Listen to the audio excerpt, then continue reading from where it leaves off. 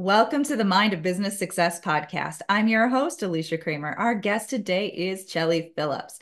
Let's talk about culture and how it can help you grow your business. Welcome to the show. Thank you so much for having me. I've been looking forward to this conversation. Culture. So oftentimes we have these preconceptions.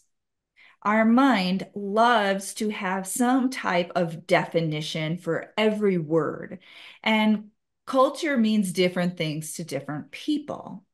So let's start by talking a little bit about your definition of culture and how you are helping business owners to utilize a more robust understanding of the value of culture to grow different aspects of their business. Yeah, so for me, I like to call culture the fuel that gets things done because it engages the employees, it engages the management, it engages your board if you have one. It's really about bringing everything together, putting it in that melting pot, and creating a space where people feel valued in the work that they're doing. And if they feel valued in the work that they're going to doing, they're going to contribute 10 times to the success that your organization is going to have. And so for me, culture really becomes that fuel for how we get things done, how I'm making sure that the people that I'm hiring are in the right positions, where I'm making sure I'm investing in them to grow their skills so that they even have more to offer the organization. And then on the flip side, how I'm making them feel a part of the success of that organization, that their skills really matter, that their voice is being heard, and that they're really contributing to that organization and feel like the work they're doing is having an impact. Now, I've personally just gone through this with an employee that I had to let go, where it great, some people are great at interviewing, but then their behavior doesn't match their initial resume, their initial enthusiasm, their initial confidence, their initial promises. For some people, it's just a job. And as an entrepreneur looking to grow and to create the type of culture in their business that is going to create raving, happy, loyal clients and customers, you've got to have the right people on your team. So now let's talk a little bit about this. I mean, obviously, and you used a number. You said I think times 10 in turn. Yes. Okay, that I mean that's a very tangible improvement that we're talking about here. It really can make a difference. Now, for someone who's just hiring bodies to just have people filling roles, you don't have that culture. And that is going to adversely affect your clients, your customers, your revenue. Um, and usually, as the leader, it doesn't feel good, especially if you are passionate about your business. It just doesn't feel right. It doesn't sit right to have those types of people who are creating a culture. It's just not the culture you want. So now with that being sort of the lead in, I'm gonna hand the mic over to you because I'm curious. I think this is a challenge that a lot of business owners have. What do you do? Yeah. So, you know, Harvard Business Review did a study not too long ago that said companies that pay attention to their culture, and that's all the way from hiring going forward to retaining and recruiting and keeping people engaged throughout the process, are 400% more successful than their competition.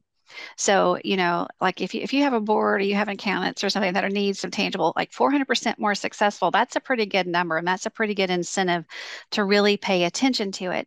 Companies that I work with that I find are most successful in this actually begin at the hiring point. And yes, there are a lot of people that are now coached very well on how to interview, how to answer questions correctly, how to do the behavior-based stuff, how to do the star, response for your questions and everything. And so you have to be very discerning in your interview. And we don't always get it right. I haven't always got it right in mine. And that puts us as managers, as leaders, inside our organization in a very uncomfortable position. No one ever wants to have to get rid of somebody because A, that means I made a mistake. That means they made a mistake. That means we just weren't a good fit. Something didn't happen. And that's just never an easy conversation to have. But one of the ways that you can really start working at that from that interview point going forward is to really talk about values, because values are what make our culture. And in my book, I actually call my culture formula the value culture formula. And it's having a vision based on values, it's accountability, it's leadership, it's celebrating the uniqueness of people, and it's the engagement that you create. But to get that vision that's based on values, you have to have the buy-in of everybody inside the organization. It cannot be set from a corner office or from some person sitting behind their desk saying, this is what our vision is going to be, this is what our mission is going to be, this is what we want to be known for. Because what happens when you get everybody involved in shaping that, and we all agree that there's going to be 5 values that we agree on, say, whether that's honesty or meeting production or having great customer service or whatever the values are that we choose to determine for our organization, that gives us the ability to set design behaviors. And if we all know these are the values that we're going to emulate, and these are the behaviors that are going to show that, then we have something to track and be accountable for and start building that culture on. And when you have those, you can also build them into your interview process so that hopefully you can talk about how do you demonstrate these certain characteristics in your previous work or in your life if it's somebody, that's brand new to the organization. And getting them to talk about how they feel about the mission or the value or the vision of the organization. What does it mean to them? How do they see that their skills are going to impact, and how are they going to play a piece in creating that successful organization? And so you have to be very intentional. I think that's really the key, is being intentional from the beginning when you're putting people into their teams, when you're hiring them, when you're doing all of that kind of thing, is that you really have that value-based discussion to make sure that we're all on the same page. And a lot of times I see the companies that I've worked with, they go in, well, they have this mission statement or whatever, but they've never really thought about the values that are going to get them to that mission or to that vision that they have. So if this is what I want to be known for, and this is the direction that we're going, what are the things that my team has to do consistently on a daily basis? How do they have to show up so that we can get there and do that? And then when you have everybody on the same page, they've all agreed to the same things. They say these things are important to them as well, whether it's honesty, transparency, whatever that you agree on, then everybody's headed in the same direction. And they all have something that they can get behind and say, I'm going to demonstrate this in my daily behavior. And it makes the work environment for everybody something that they've all agreed upon and that they all know the expectations going into it. It's so it's so genius and yeah, so simple.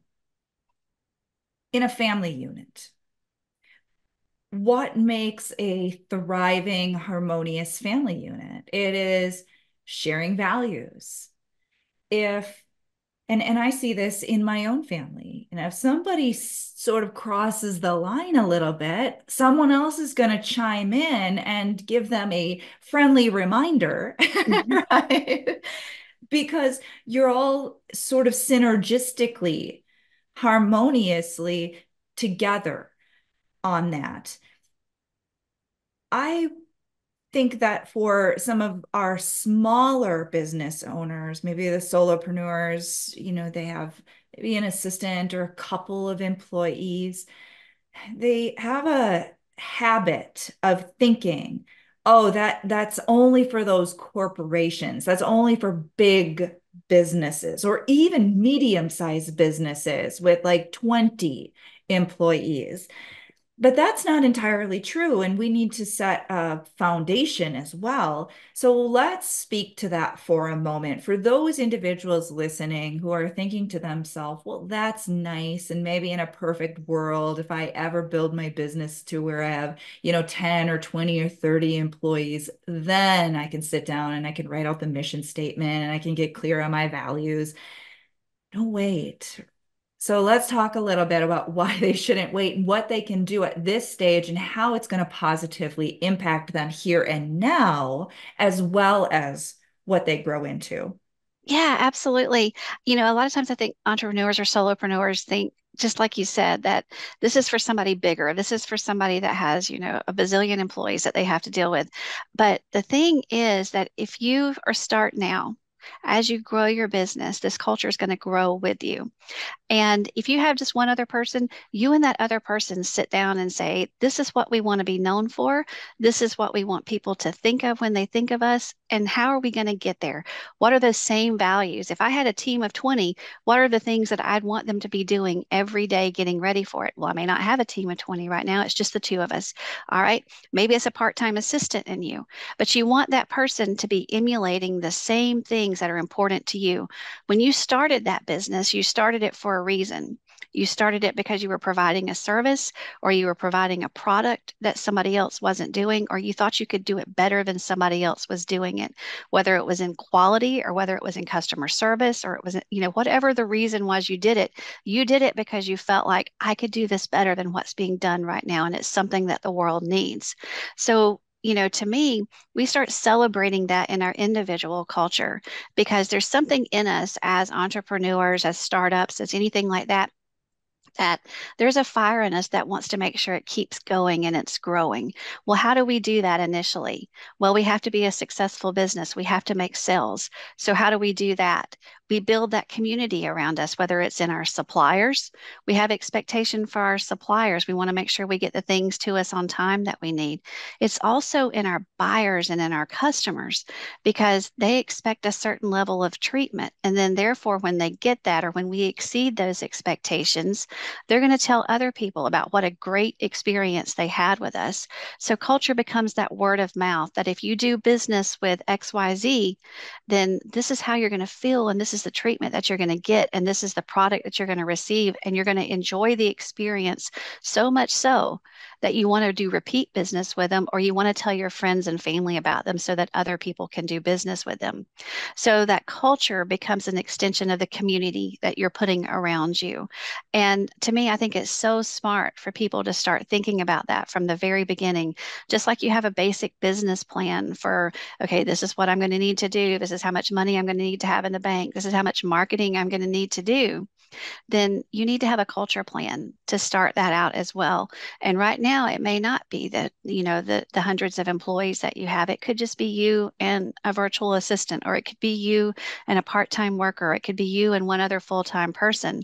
But you want the people that you're surrounding yourselves and that are doing the business with you to share the same beliefs and the same ideas that you feel are important and that you want your customers and everybody to experience as well. This really does start with us getting clear on our own values and the vision that we have for our business, how we want our clients and our customers to feel. There are probably a lot of different things that we can explore to get clear on those values and that mission. Do you have any tips for an individual listening who is it's just clicking and they're saying to themselves, whew, I have been definitely missing this piece. Any tips for how they can begin to clarify within themselves what these values are? Absolutely. One of the big things that I do with leaders is to get them clear on their personal brand. And what that is like, we're our biggest asset. We are actually, when we own a business or when we manage a company, we're selling ourselves in some kind of role, whether that I am capable of doing this, I'm capable of creating this product, or I am capable of managing this team of people to get these things done to meet some sort of expectation. So what you have to do is become really focused on how do you want to be seen as you operate in this business world, whether that's as the owner or whether it's just someone that's managing day-to-day operations or whatever it falls out on. And so one of the things that I really like for people to do is start doing some internal focus first, is how are you living those values that we talk about wanting other people to see in the work that we're doing and have that real, sometimes it's one of those hard talks to have with yourself is like, okay, I say this, but am I really doing it? And, one of the easiest way to do that is ask five people. Maybe not your best friend unless you have that friend that's really the truth teller that'll just tell it like it is. But ask five people, whether they're in your work world or they're in your personal space or have a mix of them. What what are the things that you think of me when you think of me in business?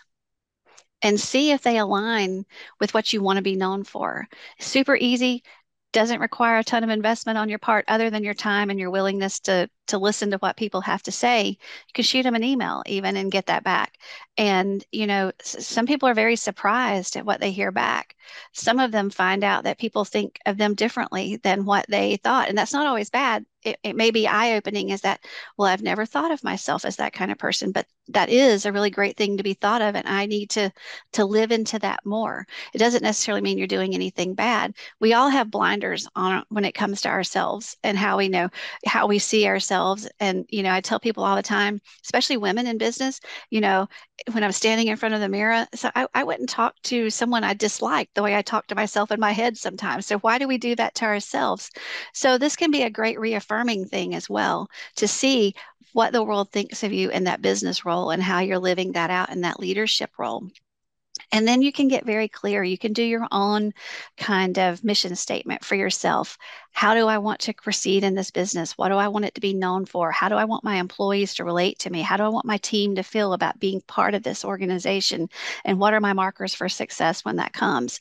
So you can build your own success branding statement, like you were building a mission statement for an organization, but you can do it for yourself as the leader of that organization as well.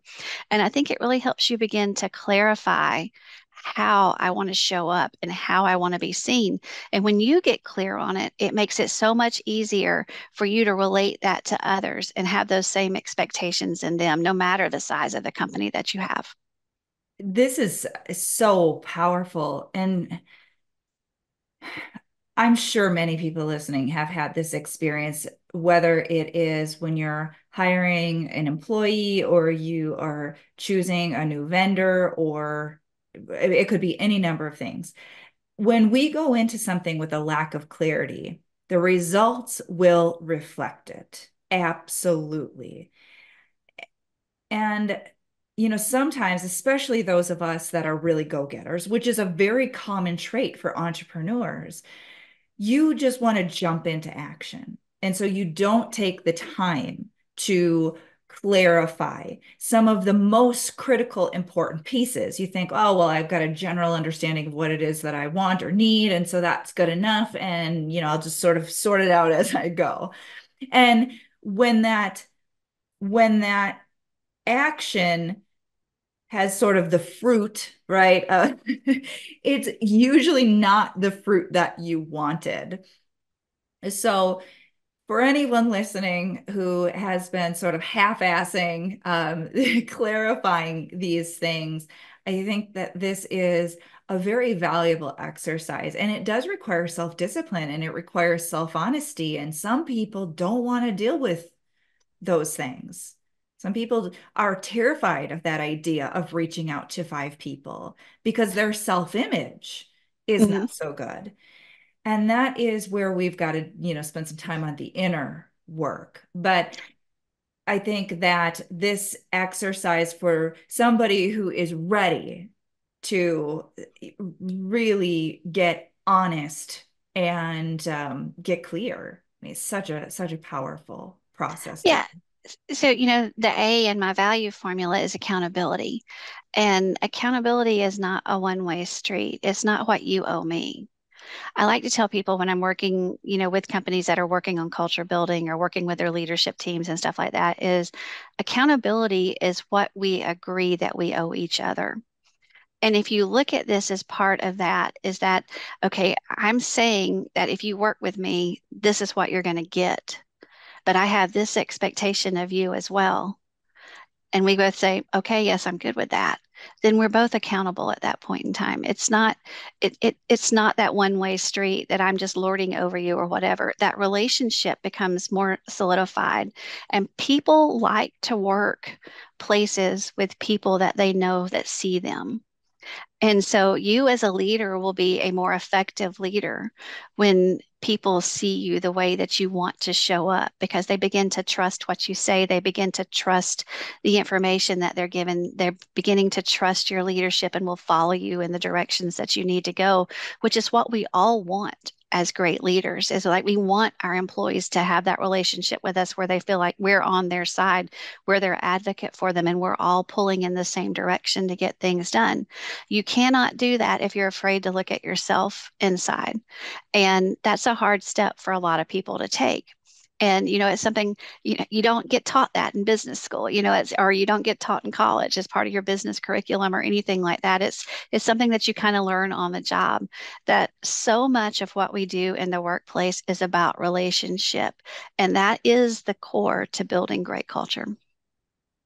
This is a powerful conversation. And I know that there is a lot more depth to this that we could go into, but I want to segue. I want to talk a little bit about your book for a moment. Can you give us the highlight reel, if you will? Give us the book summary, and tell us where we can get a copy as well. Yeah, so it's called Culture Secrets, and it's creating a value culture. Secrets leaders can use to create a value culture inside their organization. And so the book is kind of in three parts. It's an overview of culture, what makes great culture, like how to start looking at it, and then it breaks it down into the formula that I talked about, the five letters of value: vision, accountability, leadership, the uniqueness of your employees, and engagement. And if you do all those things and you put them together, then that's how you build a very solid culture. And then the last piece of the book breaks down, it's kind of case studies, basically. You'll find a global automotive company that works for an automotive company production, how they do that on a global scale. There's an entrepreneur in there, there's a nonprofit in there, there's several different kinds of organizations that what I loved most in doing these interviews with some of what I consider great culture leaders is their willingness to share all the stuff that they tried that didn't work, and then how they moved on from that, because that in itself to me is as leaders need to be able to share our fails as well as our wins, because people learn and grow so much from hearing what didn't work as much as we learn from what did work. And so having the different pieces in there and having the real life examples from Panasonic or WD-40 or some of these well-known organizations, and even some smaller ones like King of Pops, which is a gourmet popsicle entrepreneurship that's very regional here in our area, southern kind of thing, is that I think anybody can find some type of organization that they'll relate to in this book. And I think if you go through it and you read it and you put in these principles, you can see how they can scale for something that's a global kind of process like Panasonic has, or something that works for an entrepreneur. And it really is a matter of scaling based on how many people you have involved, what you want to be known for, the reach that you want to have. And the thing that I want people to take away is that culture is unique to each organization. I couldn't walk in and say, your culture needs to be this, and go to another company and say, you need the same culture that this one has, or you need the same one as your neighbor down the street. Because culture is very much individual to the organization. It takes in our personalities, it takes in all of our life experiences, what we bring to the table every day. It takes in our business goals, it takes in all those metrics, and it combines them all in a big mixing pot, like we were making chocolate chip cookies. We put them out, we bake them up, and this is what we get for our culture. And the thing is that it's something that can have a massive impact on your organization, on your people, on your productivity, on your profitability, but it is something you have to be intentional about. Bad culture can happen just as easily as great culture can. If you don't focus on it, you don't weed out the things that need to be weeded out, if you let it just kind of fester and think, oh, something will take care of itself, you can have a bad culture. And that will impact your bottom line as distinctly as having a great one will improve it and make it so much more brighter in the future.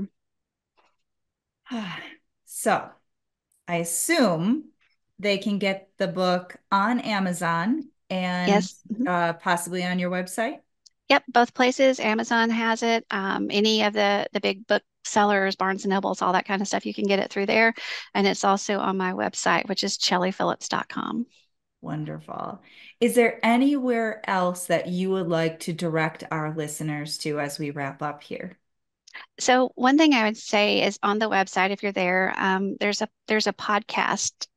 I'm not a podcaster. I don't do yearly episodes or anything like that. But what I did was I took the interviews, some that we couldn't fit in the book, some and everything else. And so you can hear directly from some of these culture leaders, hear them tell their stories, some parts that I wasn't able to include in the book just for length's sake, and then some stories that just had to be cut because they didn't fit and whatever, but they still had some great messages. So you can go through and find the people that really and hear them tell the story themselves.